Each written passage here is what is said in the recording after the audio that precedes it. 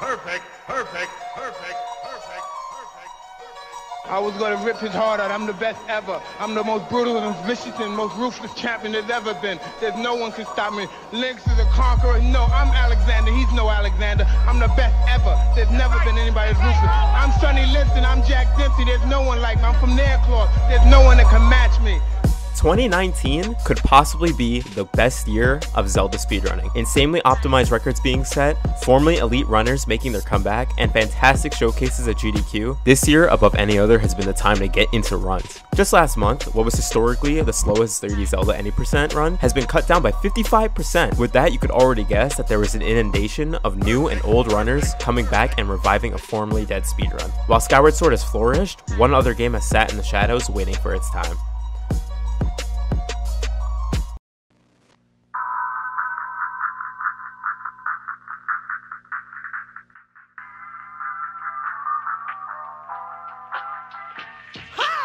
From a competitive aspect, Wind Waker speedrunning died in 2016 after ChaoticAce achieved a 3:55.44 in any percent. While it did have a resurgence in 2018 when Demon beat the world record, incorporating manual super swimming to attain a 3:48.17, the difficulty of the new route and the rising popularity of the WiiU remake had essentially killed the original game.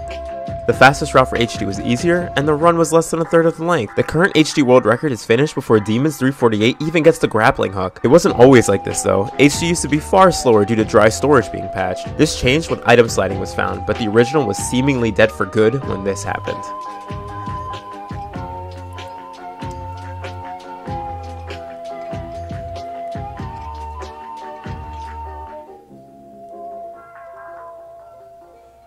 What? Guys, I did it! I did it! I did it! I did it! I did it! I did barrier skip! Woohoo! Get it! I'm so good at this.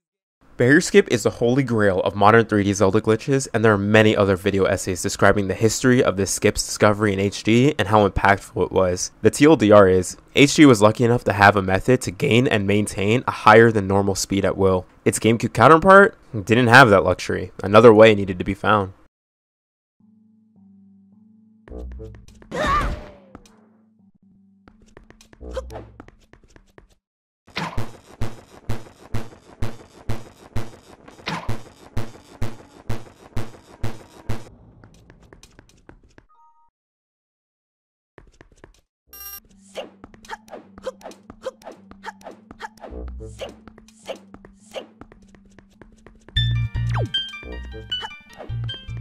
Dragonbane descended from the clouds and gave us this. But how did it happen? In 2016, a bug called actor deloading was found that allowed players to despawn Songstones in Wind Temple. It wasn't well understood at the time. However, users managed to deload the Tower of Gods along with some mini-bosses. Using cheats, at the time it was discovered to be theoretically possible to unload the barrier. Fast forward to 2019, and understanding of this trick has substantially increased. The game has, for our purposes, 3 spaces for actor data. DYN can be used dynamically by actors depending on need. It mostly stores a reference for each actor spawn, such as position coordinates. ACT, which exclusively stores ARC file data, which are archive files Nintendo uses, are essentially zip files and can store anything, commonly used for objects and room data. Finally, GameHeap is used to store all the information a specific actor needs to function, and can be wildly different depending on actor complexity. If you imagine memory as a snake, the game can allocate memory space either from the head or the tail. Due to a memory leak, if you fill up memory with enough junk actors, the game won't load an actor that its ARC file dictates needs more memory to load than the game has available. Memory space can be filled up with a few methods. Usually, GameHeap will run out first. This causes a state known as invisible items. You can get this state with arrow duping. This is frame perfect. Doing this enough will fill up the game heap. Now any method to fill up memory will go to DYN. For simplicity, you'll want to use your invisible grapple hook repeatedly. Every time you use the grapple hook, the game commits a predetermined amount of memory to DYN space. After the item has been pulled, the memory is supposed to come back. Because of a memory leak exclusive to Wind Waker, when items are invisible, that doesn't happen, so the memory is never restored.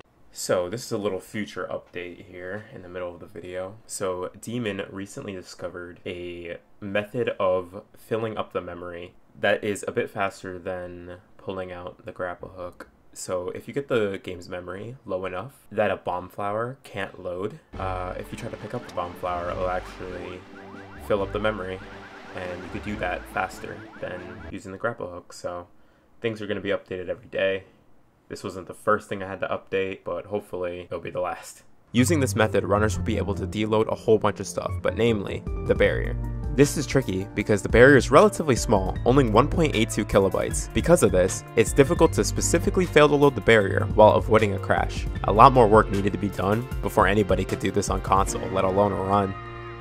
Gymnast published the first setup for this skip that is confirmed to work on console. Gymnast setup seems to work, but has several issues, making it painfully slow and will sometimes take 3000 IQ reads to improvise if something goes wrong. Gymnast finished a run in 3 hours, 29 minutes, and 10 seconds. Wait, 3:29:10? That's only like 14 minutes faster than Demon's time. You skip half the game. The biggest culprits have to do with his setup and the understanding of barrier skip. It takes Jim 43 minutes, 2 crashes, and a soft lock to finally get the accurate duping needed for Forsaken Fortress 2. Then it takes him nearly another hour once in Hyrule Castle to despawn the barrier. Behind the scenes, the Wind Waker community had been working diligently to find a more permanent solution for barrier skip, one that wasn't just more consistent but faster to boot.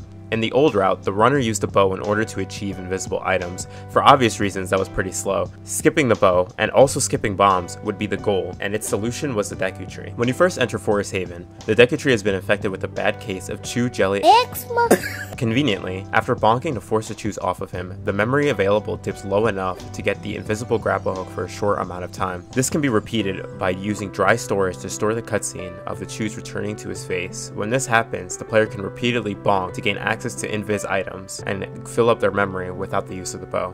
Unfortunately, this still isn't totally consistent and has its problems. Not only is unloading the barrier still iffy, you also have to skip bombs in this route, requiring a difficult hover and frame-perfect arrow shot onto a Morph mid-air while dead in order to continue to the final fight. This is clearly tough, and there's no real answer for this yet. Jim's run is an amazing achievement and extremely important to the future of Wind Waker speedrunning.